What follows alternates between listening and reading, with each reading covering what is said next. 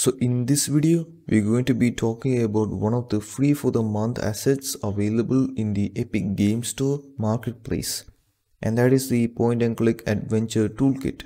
So it's a game framework made within Unreal Engine using only blueprints. Also, you have full access to the source of this toolkit, so you can easily customize it and extend the game framework by yourself. The entire game framework is built entirely within Unreal Engine. The documentation is actually over here, and you can click on this link over here to go to the documentation, and I strongly recommend you to actually read through this documentation. So back in over here, you can create a project for this. I have already created mine. Before I continue, I do want to mention that in my case, for some reason, the point and click adventure isn't working for me in Unreal Engine 5. And I believe part of the reason for that is because I haven't updated my Unreal Engine 5 version to the latest version yet. And that might be the reason why I'm having a lot of bugs or a lot of errors when I have tried to load it. But in Unreal Engine 4.25, it works perfectly fine. So I believe this is more of an issue on my side, but I'm still putting it out there in case anyone else faces the same issue. So I'm going to open this up. So when you first start up the project with this toolkit, you will find a lot of shader compilations happening over here.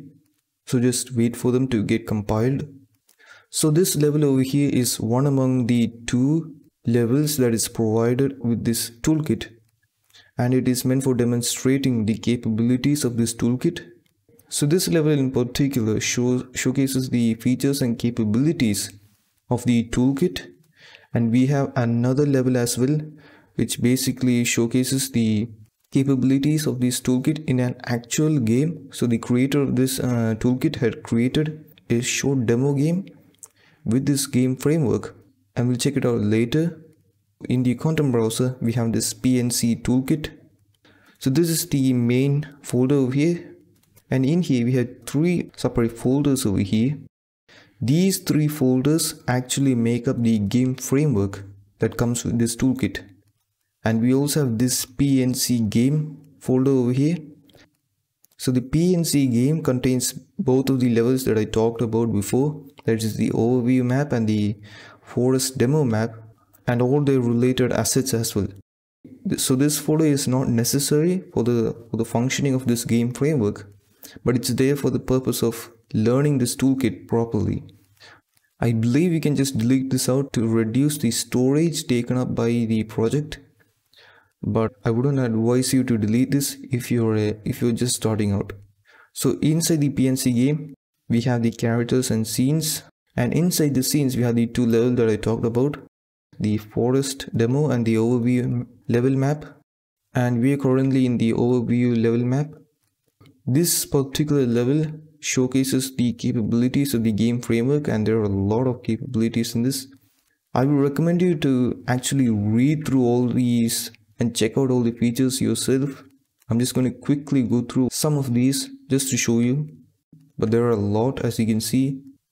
So again, quickly trying this out. There is this little scene transitioning like effect going full screen.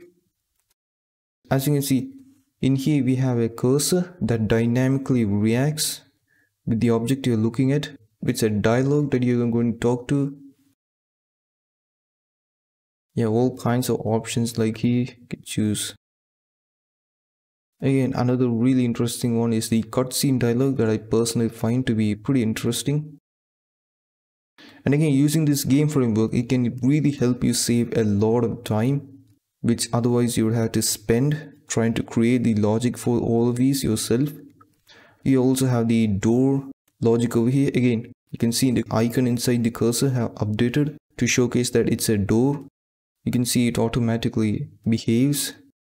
Again, all these functionalities are just baked in. You don't need to create the logic for these. And all kinds of camera perspectives that is actually built with this toolkit itself to have seamless transition between different camera viewpoints.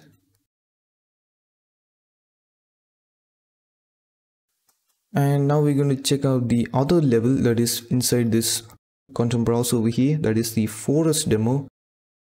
And this demo again is a full game inside it. So opening it up. Now I had already played around in here, so I'm just going to click on the X icon over here. Main menu. Again, there's a full menu system over here in this game. So I'm going to create a new game. So again, full with scene transitions. You can't also interact with this while it's running. You also have a saving system in here, again, interacting with objects. You have options to actually combine things as well.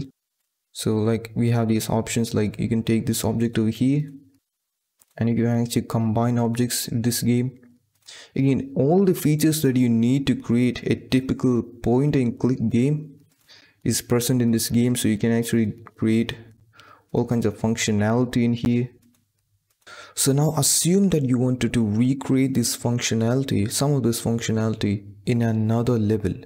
So I'm just going to go and create a new level. Go to File, New Level and select Default. And then in here, we need to set up some components, or we need to add some components in our scene before we can actually use the point and click toolkit in here. So first thing is that in our PNC toolkit, go to Blueprints. And in here, you need to go to Cameras. And you have this blueprint called Advanced Camera. So drag this into the scene, just like that. And then after that, we need to add a scene, the scene manager base over here. I'm going to go create a child blueprint class of this and then drag this on to the content. And after this, we need to add a player under characters, 3D, and we have this option called BPPNC character 3D player. So drag this over here into the scene. And after that, we need to do one more thing. We're going to search for nav mesh. So you have nav mesh bounce volume, this one over here. Drag this and place it onto the scene. And then I'm going to press the R key to scale this to the entire length of this floor. And that's it. Now we're going to run the game. And there we have it. We have the point and click functionality in a brand new level. And our character will actually move to any direction or anywhere where this nav mesh bound is present. So if I were to actually decrease the scaling, so we have a bit of a space over here. Watch what happens when I click over here. See, our character is not moving beyond the point where our nav mesh volume is present. So this is mainly used for preventing the player from crossing areas where you don't want the player to actually move. So it's a great way of actually controlling and limiting the movement of the player. And now suppose that in one of the example content, so that is in the overview level. So I'm going to go into scenes, overview, open up the overview map. I'm going to save this selected and then call this as test. First, let me get rid of this green color over here by pressing the P key. And now, suppose that I wanted to add the same dialogue system as one of the examples over here. So I'm going to select this one over here. I want to simply copy and paste this same dialogue system in our level. So what I'm going to do is I'm going to copy these two things, the interaction volume and this character over here, and then copy it by pressing the Ctrl+C. And after that, go back to our test level, and I'm simply going to paste this and double click on the interaction volume, and it's over here. So we need to drag this over to where our level is. I'm just going to select both of these, and now I'm going to play this. So we have our level over here. Notice that our cursor had updated its icon. I'm going to click on the character over here, and now the dialogue system is functional.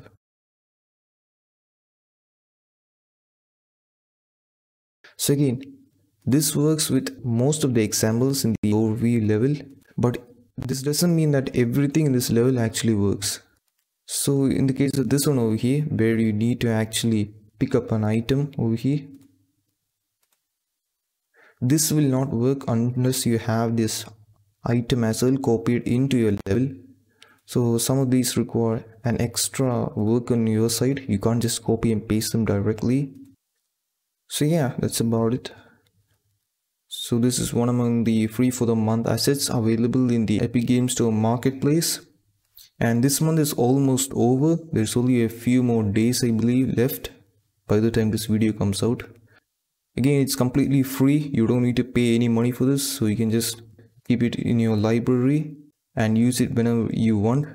And I also personally find this to be a very useful toolkit for learning how point and click games are made in general.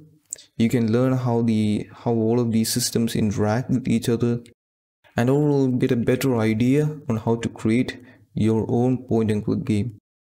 So from a learning standpoint, or from a beginner standpoint, I find that this is very useful. So yeah, that's about it.